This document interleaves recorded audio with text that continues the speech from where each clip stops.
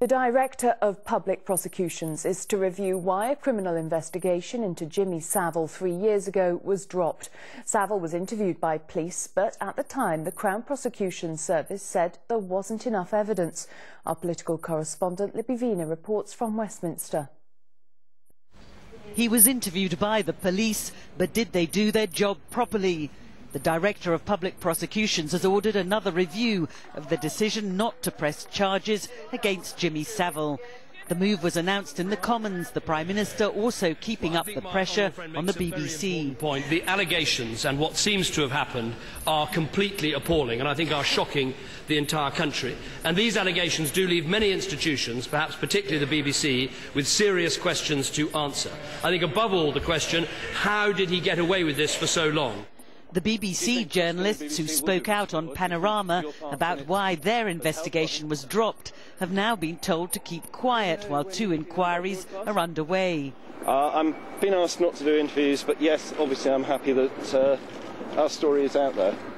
But a former BBC chairman admits the culture may have been to blame. The most important thing is to establish why nobody blew a whistle on Jimmy Savile during all those years, and to make sure it can never happen again. The presence of many more women in the organisation today than there were 20 and 30 years ago makes it somehow less likely that the whistle won't get blown. If anyone doubts the scale of what went on, the flood of calls to children's charities suggests there may be much more to come. The NSPCC confirming it's passed on 161 complaints about Savile to the police. The fact that the Prime Minister announced this new police investigation in the Commons is a sign of just how seriously the government is taking this issue.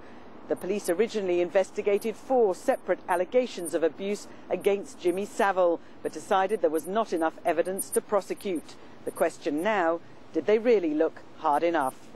Libby Vina, ITV News, Westminster. And in a sign of how tensions are running high at the BBC, ITV News has learned of a heated confrontation between a senior manager and a journalist at the heart of the Newsnight investigation.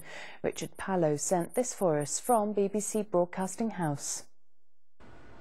If you want an idea of just how tense the atmosphere at the BBC is at the moment over this Savile story, well, we understand that there was a verbal confrontation between Marion Jones, the Newsnight producer whose story into Savile was dropped, and David Jordan, who's the head of BBC's editorial policy, and you may remember sat next to the Director General as they were grilled, both of them by MPs the other day. Now we understand that Jordan went looking for Jones, actively went to seek him out. There was no physical confrontation as such, but as a BBC spokesman told me, there was a brief discussion about an isolated event, and there then followed a frank exchange of views. Now the key thing about this is that it wasn't about Jones's displeasure and what he said to Panorama about the investigation being dropped. It was about another incident entirely. But the fact that this took place in open view in front of many other BBC staffers gives you a real indication of the strife and the pressure that this whole story is putting on internal problems here